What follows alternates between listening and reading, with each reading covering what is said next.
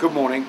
My name's Bill Nighy and I'm here on behalf of the Robin Hood Tax, and this is an historic morning because this is the morning that we invite all of the heads of all of the big banks to accompany me to go to one place in the UK where the cuts that are being implemented by the present administration have hit hardest, and then to accompany me to Africa, to Nairobi, to Dandora, a 2,500 acre toxic trash dump where small children of 6, 7, 8, 9 years up have to live and compete with wild pigs to find rotting flesh to eat, and sometimes have to give sexual favours to the criminals who run the trash dump in order to get to the fresher garbage.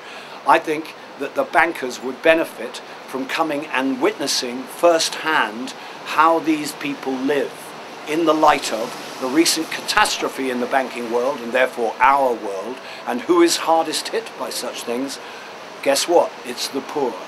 So I'm inviting all of the heads of the banks to accompany me on this, and I'm saying to them, let's go, you and I, and get things in proportion and take a look at what's really happening and experience it at first hand rather than it be some abstract idea.